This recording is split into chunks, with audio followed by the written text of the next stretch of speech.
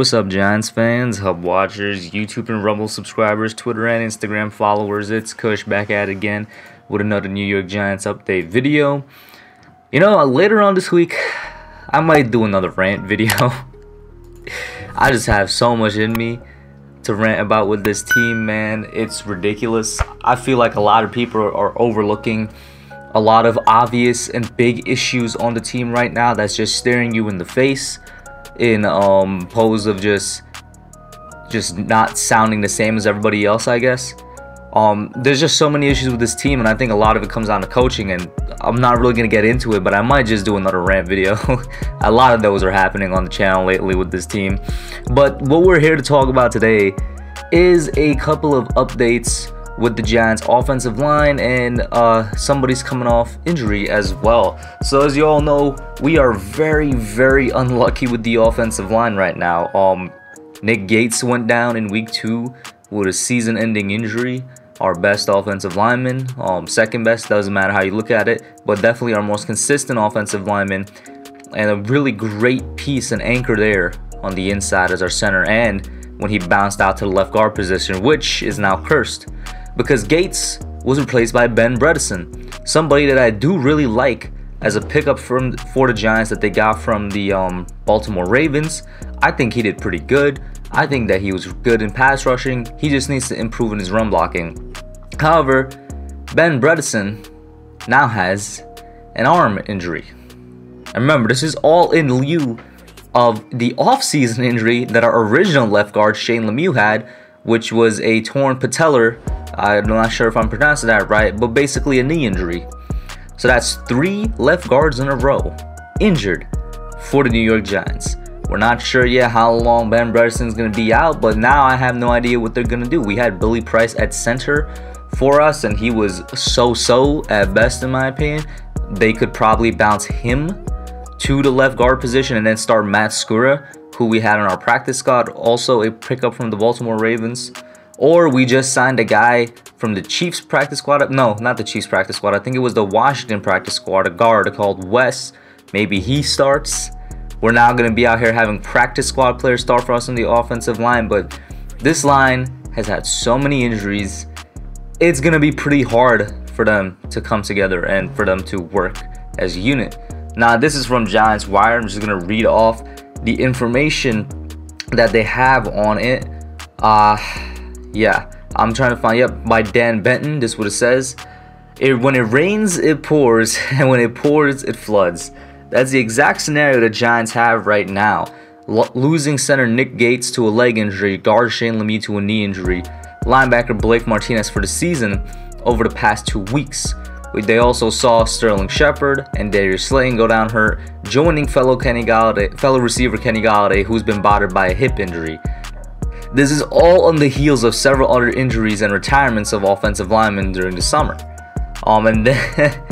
And then now the official report from Jordan Renan of ESPN, he says left guard Bredeson suffered a hand injury Sunday versus the Falcons that could force him to miss time per sources. That explains in part why the Giants signed guard Wes Martin off of Washington practice squad yesterday. It's possible the Giants start their 4th left guard in 4 games because of injury.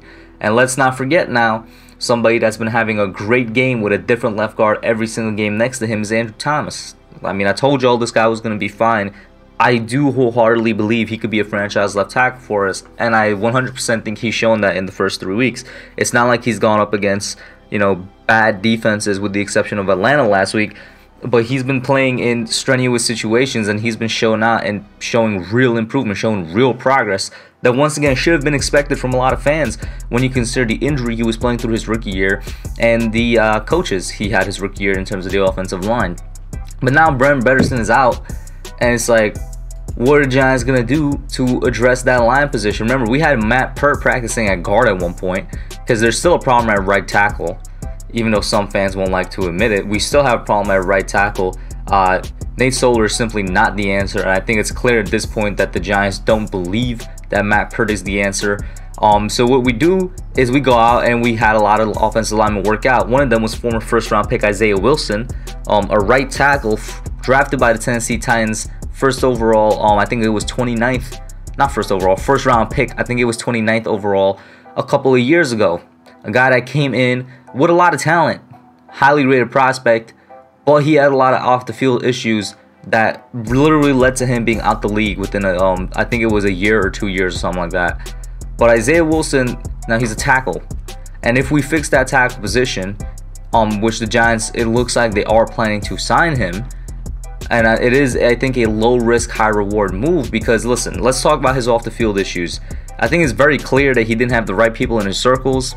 The worst he's done, to be honest with you, is his speeding. He was in a police chase where he was speeding away and he smoked some weed. That is the worst he's done. There's a lot worse that you could have done as an NFL player. We're seeing it right now with Deshaun Watson. We saw it a couple years ago with the dead body at Janoris Jenkins' house and stuff like that. Like, there's a lot worse you can do.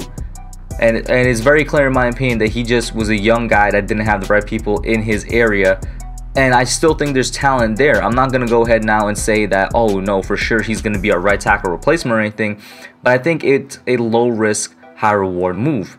In fact, a couple days ago, literally a couple days ago, maybe sometime last week, Isaiah Wilson issued an apology to the entirety of the NFL, the Titans and everything, for how he felt that he wasn't, acting in the right way, behaving as an NFL player should. Basically just a general apology to everybody and saying that he hopes he gets a second chance. And I literally retweeted saying, wherever he goes, I hope that he does get a second chance and they give him a shot and that he takes the ball and run with it this time and that he doesn't make mistakes. And I am kind of glad that the Giants are a team that's given him a shot. I really look at it as a low risk, high reward move. Former first round pick, somebody that was once again, scouted heavily, somebody that's played with Andrew Thomas before when he was at right tackle and then Thomas was at left tackle at Georgia. A young 6'6", 350-pound tackle, which you don't see every day. It's not walking through your door every day. So there's the size there. There's the raw talent there. I think we just need some of these coaches, Rob Sale, to actually coach him up correctly. And if there's one coach that I have any type of faith in on this team right now, Rob Sale is the only coach I have faith in, because even with all our injuries, the pass protection has still been really, really good. Now I'm going to read for you guys is from the Post by Paul Schwartz. It's a quick rundown of Wilson's history in the NFL and then what Judge had to say about potentially signing him. So, Wilson is a product of Brooklyn who played college ball at Georgia and was a 2020 first round pick by the Titans, 29th overall. It did not work out. Wilson was supposed to compete for the starting right tackle job, but it never happened. He tested positive for COVID-19 and was not activated until October 10th. He was suspended in December for violating team rules and then put on the reserve/non-football illness list. He played in one game his rookie year, a Week 12 game against the Colts. That was the football difficulties. Off the field, he was arrested for driving under the influence in September of 2020. In January, he was arrested after leading police on a high-speed chase. Police, once they finally caught up and stopped Wilson, found marijuana in the car. Following his rookie year, Wilson posted on social media that he would not play for the Titans again. He got his wish in mid-March when the Titans traded him to the Dolphins, with 7th-round picks also changing hands, a sign of how devalued he was. 3 days later, he was waived by the Dolphins after reportedly showing up late for his physical and missed 2 workouts. So like I said, the Giants, they need all the help they can get. It's a guy that's looking for a redemption story, still very young. It's literally low risk, high reward. If he works out, then great. We have a potential starting right tackle and a young one at that. If it doesn't work out, okay, fine. It's not like we spent a whole bunch of money on him. We literally signed him to the practice squad. Now, this is what Judge had to say about it. And I got a couple thoughts to give on Judge with these quotes that he said. Judge said, I have a lot of trust in the staff we have. I have a lot of trust in the support we have here and a lot of trust in the program we have here to put the people in a position to be successful. I don't think it's a blanket of what someone else has done with someone that has to tie in and how they do and if they are successful with you. That last part was kind of confusing. I think there's a point in time everybody needs a fresh start. If you treat everyone on an individual basis and understand the person and you address them as a person in terms of what's best for that guy to help them get on the straight and narrow, then they have a chance for success. I can pretty much deal with anybody as long as they're themselves and they're honest and in this setting right here that they love football. If you meet those things, yeah, I'll be able to deal with you, no problem. What I have to say to Judge about that is, that's great. That's great. Because I really do want to give Isaiah Wilson a chance, and I really hope this works out. So it's great that you're giving people second chances. But where was this with DeAndre Baker? And I know we're way past the DeAndre Baker thing, but I was one of the guys that for the longest was a DeAndre Baker defender. It's recorded on the channel. It wasn't until I think, you know, they said he was caught with bribes that I was really off the DeAndre Baker defending train, because I was like, how can you get caught with a bribe? That's really suspicious. But then in the end, he was still proven innocent anyway. We lost what would have been our number 2 cornerback because Joe Judge did the opposite of what he's doing here with Isaiah Wilson. He didn't give that man a chance. And DeAndre Baker went to the Chiefs.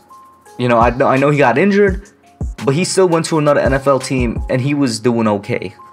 We could have saved money by not signing Adoree Jackson, even though I like Adoree Jackson. He's our best corner so far. But we would have saved money. We would have had a young guy. We would have had a number 2 corner next to James Bradbury last year.